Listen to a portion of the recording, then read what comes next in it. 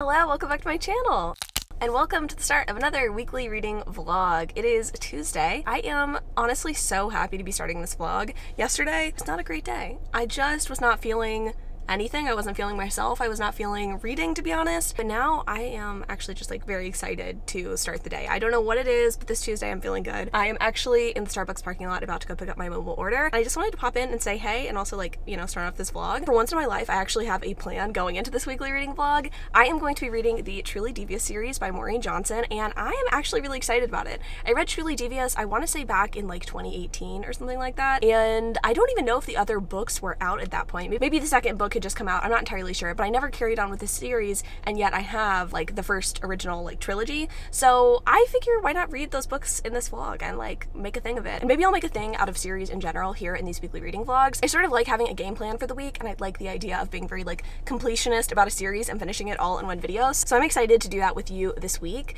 In terms of like life stuff, I don't really have much going on. I sat down on Sunday night and I like put a list of food for not only dinner this week, but also lunches for Hayden to make for me. So I will hopefully get some like pictures and or b-roll of that for you. We actually have like a dinner reservation on Saturday. I decided to make us a fancy dinner reservation because like, I don't know, it just seemed like the adult thing and or maybe the like fun thing to do. We don't do a whole lot on the weekend, so I said, you know what, let's go ahead and make a dinner reservation and get fancy with it, and maybe I'll take you along for that too. But otherwise it's just gonna be me and you and reading and a little bit of mystery. And you know what, I might throw in a little bit of romance as well. One of my lovely patrons is reading this book. Whenever I looked it up on Goodreads, I was like, okay, I'm kind of intrigued. It is a new adult college romance. I think maybe a bully romance. Y'all know how I feel about bully romances. I love them despite the fact that they're like, you know, kind of fucked up. I read the prologue of this book and I'm already intrigued. Also, there's twins, okay? Twins that switch places? Say no more. I'm in. So I will probably be reading that as well, in addition to the Truly Devious series this week. But I'm gonna go ahead and pick up at my Starbucks. I will be back with you later today. Actually have some work I gotta get done, but after that, it's all reading all the time, baby. I also have to read The Secret History for another video, so lots of reading getting done this week. Hey, it is like 9 p.m. I just fed the cats. They're chomping out there on their wet food. I'm like 60% into Truly Devious, so I thought I would update you. Surprisingly, I feel like I don't have that much to say, and I don't think it's because I've read this book before. I think it's because I'm like the 20 to 50% mark of this book, not a whole lot happens. And I won't say that I'm like surprised, but I do seem to remember really enjoying this book, and I'm kind of like, why? Why did I enjoy this book? I mean, it's very easy to listen to, which I'm appreciating, but I don't feel like very much is happening in the way of solving a mystery. Granted, it's only the first book, but I distinctly remember there being like two different plot lines in these books, or in this first book. While that is the case, I feel like we're not really going anywhere with either of them. So basically this book is about our main character Stevie Bell in the present day, and she is going to this place called Ellingham Academy, which is this interesting like 2-year high school. So for your junior and senior year, you can get admitted if you inquire about it and if you kind of apply, but it's not a typical application process, and they only take a certain number of students. It's free, but it is a place where you can explore your like really deep passions and interests. And Stevie is like really into true crime, and she wants to go to this academy because a murder basically happened. A murder and a mystery happened on this campus, and we get flashbacks at the very beginning of the story to a murder that happened to one of the students on campus, and we also get to know what happened to the founder's family, who end up going missing, and we really don't know what happened to them, and that's kind of like the mystery still surrounding the school. And so Stevie wants to figure that out herself. And I'll be honest with you, this is going to be a spoiler-filled video,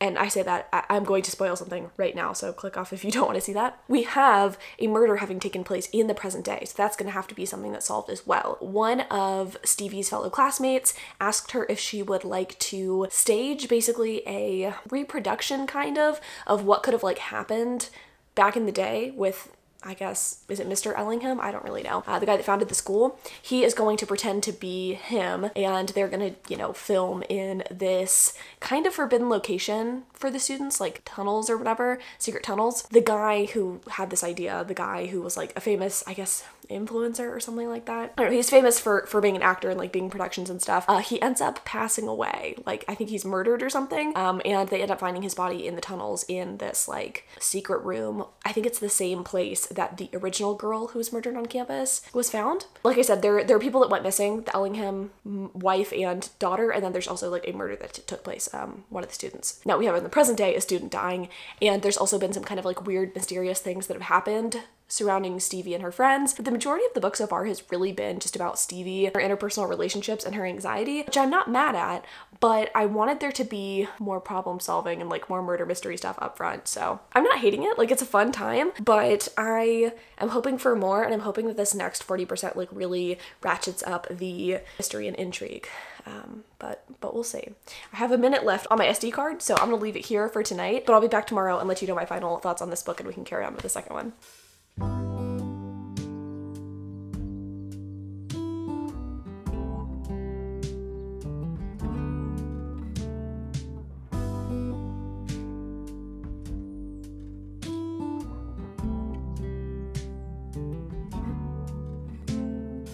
Open air, side by side we sway there in all the colors.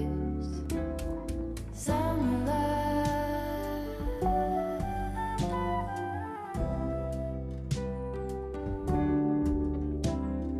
lonesome dove, folded on the lawn chair in all the colors.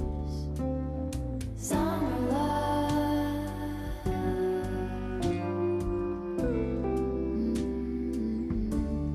remember when we were getting nowhere fast, when the garden won't stop giving back,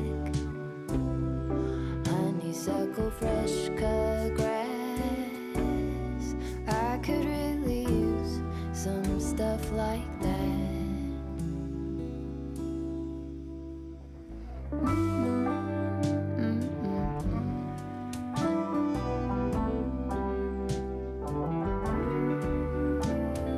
Talk to me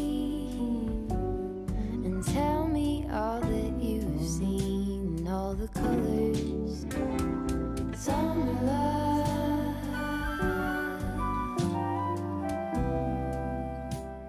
Another day, the same beige t-shirt that I wear every day, pretty much. Happy Thursday. I am finished with Truly Devious, and I am like 10% into The Vanishing Stair. I feel like everything that I said in the last clip definitely still stands. I don't feel like this book was as good as I remember it being, but that being said, like I still enjoyed it. I think if I were to rate it today, it would be like a 3-star, but I'm gonna keep it on Goodreads as a 4 because it doesn't really matter that much, and I really liked it the first time around. I don't know if I'm misremembering, but I just feel like more things were solved in the first book than actually were solved. Like pretty much nothing is solved in this first book. Not much is solved in the way of like the present day murder or in the past. There's a riddle that the Ellingham dude like leaves behind for someone, just for everyone. I don't really know. I really thought that that one was going to get solved. Title of this book definitely leads us to believe maybe at the very least is going to solve that part of the riddle. Maybe not the entire mystery in the past, but definitely like, you know, that riddle. Well, I think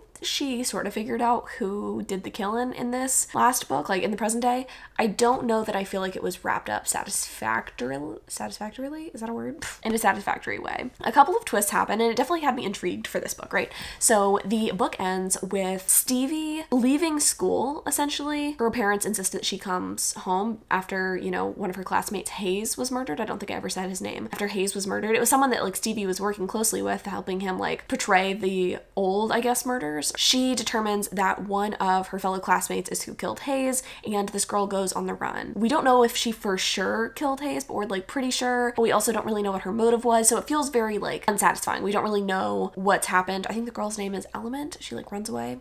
I think it might have been Stevie's roommate, and that's sort of like unresolved. We also, again, like we have the riddle, we don't know anything about it. We also might have insight into someone who could potentially have something to do with the murders, because Stevie finds this like tin, and I think the tin might be in Hayes's bedroom or someone's bedroom, and it's got old pictures. I think the again, implication there is that these two people, two students who used to be at Ellingham Academy, might have something to do with the disappearance of the Ellinghams, or maybe the murder of, is her name like Dot or something like that? There are things definitely in the past, right? In the present, again, we have that girl that kind of ran away that might have killed Hayes, and then we also, I think the juiciest thing is that we find out that the love interest in the last book, his name is like, is it David? His dad is basically Donald Trump, like a successful senator who like probably wants to be president one day and talks about like making America great again. Stevie's like, what the fuck? They never talk about it. She just ends up like leaving the academy. In The Vanishing Stair, the book that I'm on now, I'm doing such a terrible job of describing this, but now that we're in The Vanishing Stair. Stevie is being asked to come back to Ellingham Academy by David's dad. And he's like, hey, come back with me. And since her parents are kind of like, you know, Trumpies, they're like, yeah, sure, like, we love you. We can take our daughter back on your private jet. Fuck is this guy like coming pick me up from my house, and like, why does he want me to come back? And he wants Stevie to come back because his son is kind of a little rebel and like has gotten kicked out of a lot of schools, and he thinks if Stevie comes back, then this guy will like stay at school, right? But he also hasn't really been talking to Stevie, so we'll see if that actually ends up happening. Also, the like relationship, okay. Now let's get into my thoughts and feelings, right? Don't feel like much has happened in the way of plot. We have, again, like now that I'm speaking it out loud, we have had some things happen. Nothing that I think is like satisfactory or like interesting enough to keep me going, but I'm going anyway because of the vibes. The thing that's weird to me is the relationship here between Stevie and I keep saying David, maybe his name is Davis, I'm not really sure. Like, I don't really understand her attraction to him, but she's like kind of into him and he kind of appreciates her weirdness. He's like a bad boy. He's got like dark curly hair, like a typical. He's always behind me gripping himself, I swear to God. I do have the other boys right here. I'm getting so distracted right now, but there you go. Basically, I think the romance is like weird and kind of out of nowhere, and I think Stevie's personality is irritating, and or she doesn't seem like a real person. She literally seems like a robot. It's like Maureen Johnson wrote a robot to have anxiety, and that is who we're reading about. Not loving it. It's hard to sympathize with her as a character, but for some fucking reason, I just want to keep reading these books. I think it's honestly like the vibe and the energy. It's set in Vermont in the fall time. I think she's going back in October campus, and I'm just like, okay, this is exactly what I need. These are the vibes. And sometimes the vibes are enough to carry a book, and I'm kind of okay with that. The vibes of the Inheritance games were absolutely not enough to carry the book, but these vibes I think are keeping me going, and I do think that at least we're getting enough clues and enough like intriguing elements to keep me going with the story. I feel like I do at this point want to see what happens with her and her little lover boy. Like, is he going to accept her back? Is he going to explain why he said that his parents were dead, even though his dad's like basically Trump? Is he gonna have something to do with the murders? I don't know. Is Stevie going to be able to solve some shit on her own? I sure hope so. I really hope we find out more about like the past and who done it. Goddamn, I don't know. I am honestly just like loving his toes right now. Like he's giving model energy. I have a massive headache and I feel like I should maybe go to sleep. But I guess I could, you know what I could tell you before I do that though? I had salmon for the first time today, which is why I put in that B-roll footage. One, it was just like a cute dish. Anytime it's a cute dish, I'm gonna show you Hayden's cooking, and I just like have other things that Hayden's making this week that I want to show you. Tomorrow he's making that salad that I'm so hyped about. It's like this buffalo chicken salad, not like mayonnaise based chicken salad, but I mean like a salad with chicken tenders on it, and the tenders are coated in crushed pretzels. I mean, who came up with this recipe? She's genius. She's brilliant. Her name might be Reagan or something. It's the half-baked harvest girly. Tonight I had salmon for the first time, and you know what? It was pretty good. I was scared of it because I'd never had any fish that wasn't just like a traditional flaky white fish, but salmon was pretty decent, especially when it was like covered in a delicious sauce with sushi rice and like seaweed and cabbage and a bunch of other stuff. But it was actually really good, and I just wanted to say it was really good because I don't know if I've talked about it like in videos, but I've certainly talked about it to my patrons that I've never tried salmon, and I'd actually never tried sushi before either, but I tried sushi last week, and I don't think I pointed it out last week that I'd never had it before. But I tried it and I didn't like sushi, but I do apparently enjoy cooked salmon. So I'm growing up, you know, I'm trying new things, living, laughing, loving, having a great time. I will try to update you more tomorrow. I feel like I say that in every clip, like, I'll update you soon, but I sincerely will because tomorrow's Friday. The past couple of days have been just like crazy with work, not to be a little bit TMI, but you know, uterus havers have periods, some of us, and mine started on Tuesday, and I was just like, ooh, yeah, I want to go to sleep and stay in bed forever. And I kind of have. So anyway, I'm doing much better now, and I am ready to have fun tomorrow with my delicious salad and hopefully really good dinner and lots of good juicy books. It's also supposed to rain tomorrow, which I'm so looking forward to. I mean, it's supposed to rain for like half of September, which is not a bad thing. We need the rain, but it just makes me want to read cozy stuff, especially like a good mystery. So yeah, I'm gonna get further into these. I'm just going to read where the night takes me. I was going to like put a pause on reading The Vanishing Stair because I want to be able to update you with it, but honestly, like I just kind of feel like finishing this or like getting through a lot of this tonight because that's what I want to do. So it's 10 p.m. I think I'll probably listen to another hour and a half of this, which means I'll probably be almost done with it tonight. Yeah, I have 7 hours left and I read at 3 times speed. So I'll be reading. I might check in with you before I'm done, but probably not. But you know, I'll share my juicy thoughts and feelings. I really want to get through the series because, well, A, I'm having a good time with it, and then B, I really want to read some romance, as one does. So anyway, I need to go take my makeup off. I'm so tired, but I will see you bright and early. Bright, probably not early, tomorrow.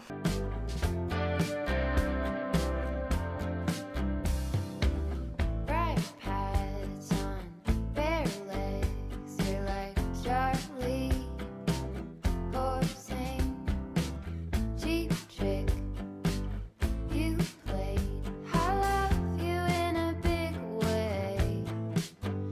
So The Vanishing Stair was absolutely crazy. I finished it on my way to pick up some mini bundt cakes before dinner. Yes, we got bundt cakes before dinner. Don't ask. I finished The Vanishing Stair on the way there, and I like told Hayden the entire plot of this book because I was like kind of impressed with it. I'm not saying it's like the best mystery ever. I'm not even saying that this book was like particularly well done, but I still had a good time with it. This one definitely like expanded the world and brought in new characters that I think made the story even more interesting, whereas some characters got a little bit weird. So at the end of the last book, I think I told you already that one of Stevie's friends and or like classmates runs away because she gets accused of murdering Hayes, and we find out what happened to her in the middle of this book. Essentially, she ended up passing away. We don't really know from what, but she is found in a secret tunnel under the academy, a secret tunnel that no one knew about. Some of the other tunnels people know about. This one was the one that like no one had ever visited, and the theory is that Element or L whatever, she got like stuck and couldn't get out, and so she passed away, but we're not entirely sure actually what happened to her. There's probably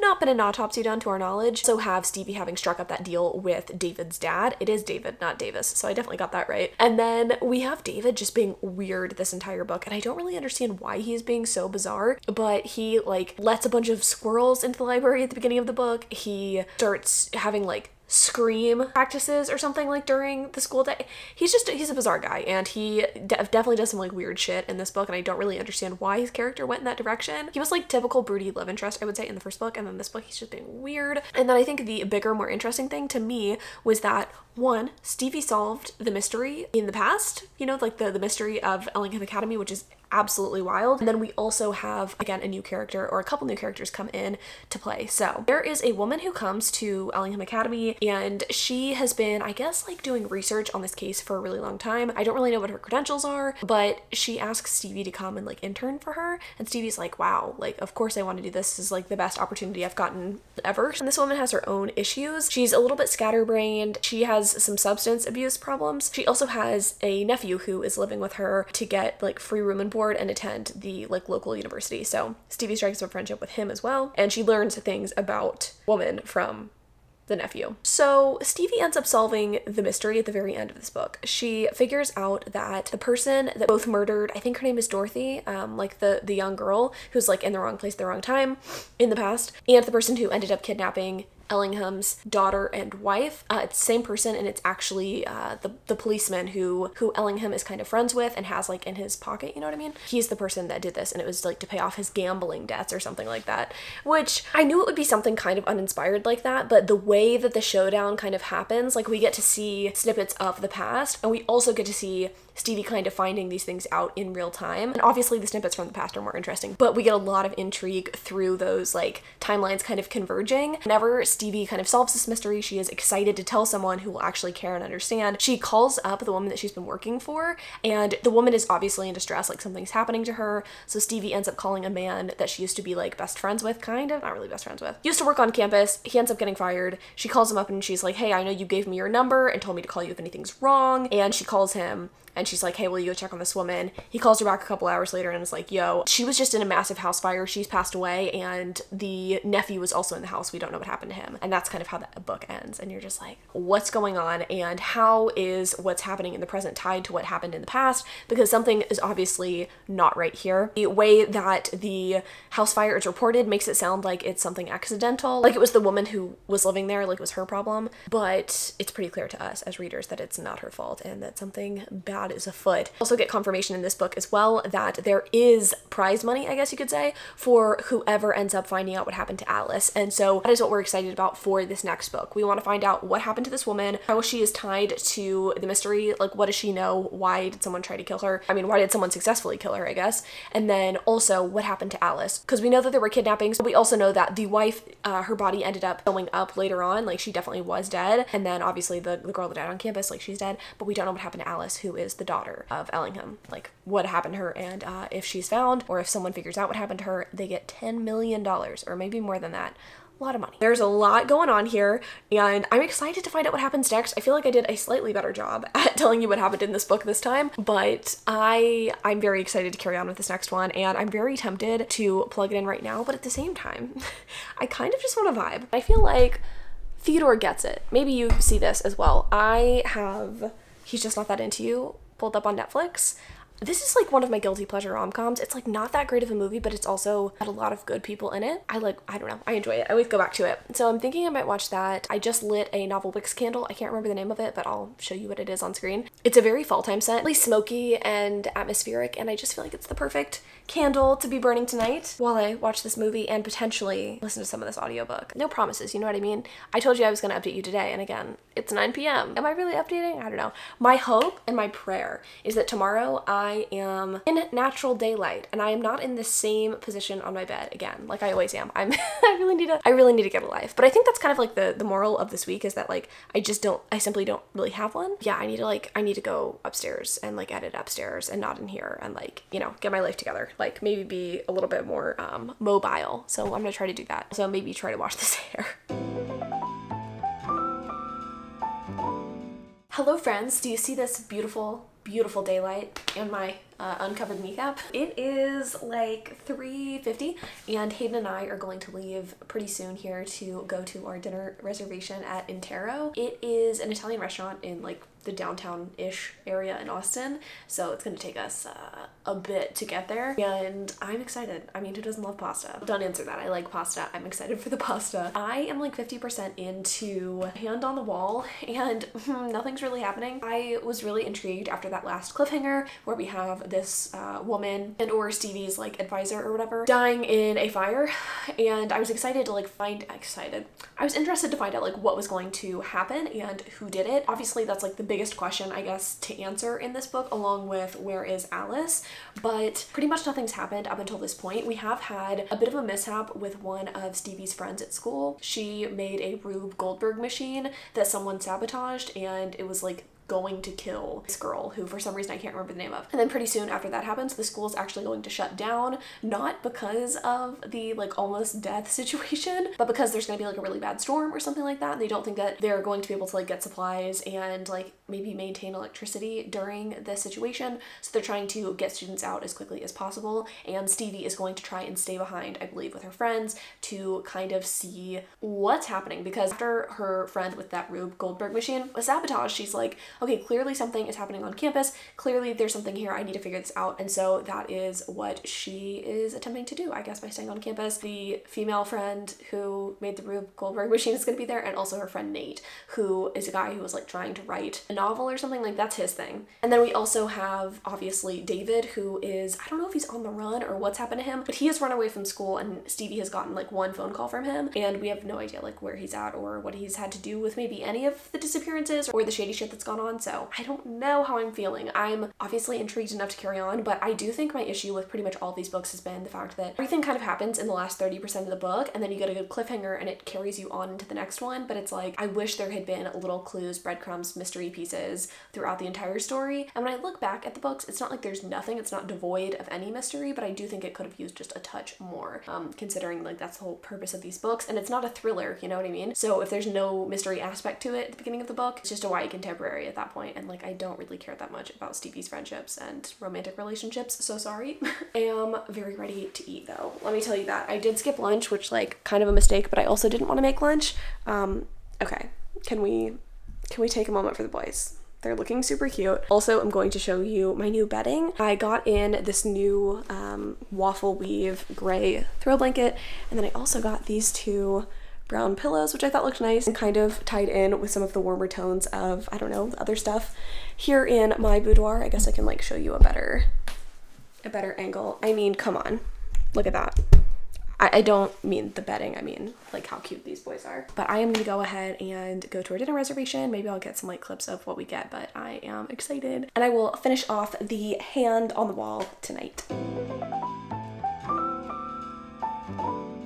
Hello friends, happy Sunday. It is around 5 o'clock. I just got finished filming, editing, and uploading. Wow, my string's going everywhere. Filming, editing, and uploading my angsty romance recommendations video. I was intending to do it yesterday and I just wasn't in the mood. And I'm glad I waited, honestly, because filming it was so seamless. I got it up within like an hour and a half of filming it, so I feel like pretty good. I say an hour and a half of filming it. Like the time that I started filming to the time that the video was like live was an hour and a half, and I feel really good about that. To me, if you were curious, a seamless filming experience is one where I've typed up notes ahead of time, and then when I go to sit down and actually film, I don't really have to refer to my notes at all. I kind of have it all in my head. I know what I want to say, and I don't have to go back and like edit a ton of things out, like a ton of takes. I like that. I don't edit a ton of takes for these vlogs, by the way. I just do a lot of that for like sit down videos where I want them to be concise and you know, a little bit more polished. I'm glad I got that finished. Now I'm just ready to like spend the rest of today relaxing. Monday is Labor Day, I believe, and so I don't have to work tomorrow, but I'm gonna be working on YouTube, of course. I'm gonna start a new weekly reading vlog and get some other kind of like, I don't know, housekeeping things done, both in my actual home and in my like YouTube life. But the rest of today, I just want to kick back and relax. I'm so excited, honestly, to just like hang out. I'm gonna do some housekeeping stuff, like probably do some meal planning, but overall, I'm just like excited to hang out.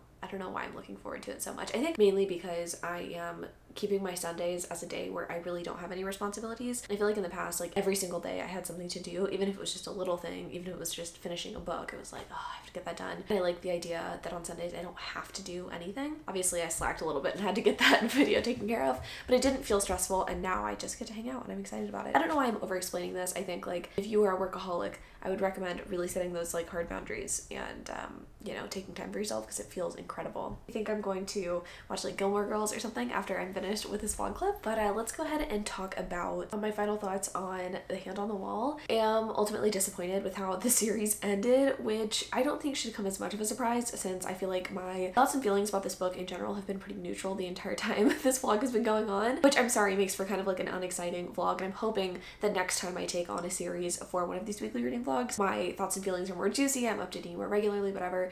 That just wasn't the case for this particular series, and I feel like that's, again, unsurprising, not only for myself and like how I've been feeling about the series, but just in general about how other people on Goodreads have been feeling about the series. A lot of people think it's just kind of lackluster, and I totally understand that. I think this third book definitely, I don't want to say fumbled the bag, but I feel like it was an opportunity to kind of like take some of the more boring moments from the first two books and really like quash those and make the third one exciting. And unfortunately it had the same issue where the last 30% of the book was really interesting, but the first 70% was so boring. It was at the point where it was like I was 50% into the book and I was trying to update you, and I really didn't have much to say because not much had happened. You know, they're staying at the school because of the storm and because of some things that have happened. And essentially we find out that Charles, the guy that's like in charge of the school, is the one who did it. He's the one that was responsible for the murders and the accidents that took place on campus. And we find out that the reason for that is that he was trying to collect the money for himself. We find out in the last book, or maybe it's the book before, honestly, that there is a reward for finding Alice. And essentially none of the staff at the school can get the prize if they find Alice, so he wants someone else to come across Alice's body, and then he is going to find a way to collect that money anyway, which, you know, I think like his reasoning there was definitely faulty, and he ends up having to like move Alice's body around campus in order for no one to find her, or like he wants the right person to find her. But anyway, it made sense. It was definitely creepy, it was eerie, but I just felt like the way the book ended was a little bit lackluster and a little bit boring. You know, we get that reveal and it's like, oh, okay, that makes sense, and he definitely has the motive, and we definitely have Stevie like laying it out in front of not only us as the readers, but like all of the people at the school, basically, or like the people that are left at the school after, you know, it closes. And you know, the moment of her revealing this information is interesting, but pretty much nothing else surrounding the mystery is very interesting. I really didn't care about David. I didn't care that they were essentially dating at the end of the story. It felt weird. I don't like David as a character, and I think a lot of people feel the same way. I guess Stevie as well, like she definitely grew on me as the book went on, or as the series went on, but I never felt like she was someone who I really rooted for, because I feel like she was just a caricature in some ways of anxiety. Not that she had like every possible symptom under the sun of anxiety, but I didn't feel like she had a lot going for her besides like her single-minded focus on this murder mystery. The romantic relationship felt weird, and to her it was weird as well. So I don't know, I just felt like that addition honestly wasn't needed. I would have been fine had she not had romantic like love interest at all in this book. So I also felt like there were other characters that were interesting, like the guy that was obsessed with Disney World. I wanted to know more about him. Like there were characters in the story who I felt like could have had some time to shine, and I hope that maybe in like future books in the series you get to know those people. But also it's like this was intended as a trilogy. I feel like it actually would have been better had it just been one singular book. Things wouldn't have been so drawn out, because I think about like the high points and the moments of conflict in the prior books, and I'm like, that definitely could have been summed up better and could have been done better. You know what I mean? Like let's just mesh everything interesting about each of the books, make it one book, and it would have been really fantastic. So I don't know, ultimately I feel like the series is kind of like a 2.5-3 star. I have the first book rated as 4 stars on Goodreads, and I think I'll put the other two as like 3 stars, because they weren't terrible, but just not anything super memorable. So sorry that this wasn't a more interesting vlog. I know I need to stop apologizing, but also I just feel like this one in particular, like the books weren't even like so bad that I had much to say about them. So hopefully you at least got some sort of entertainment value out of this. Maybe you just like listening to my voice. Maybe you like the B-roll content of Hayden cooking. I know I certainly do. So hopefully in the next one it'll be more exciting. I am planning again on reading some Leigh Bardugo. I'm not sure how much I'm gonna get through, whether it's just Six of Crows or whether it's Leigh's entire backlist. Depends on how ambitious I'm feeling, but thank you so much for watching. I love y'all so much, and until next time.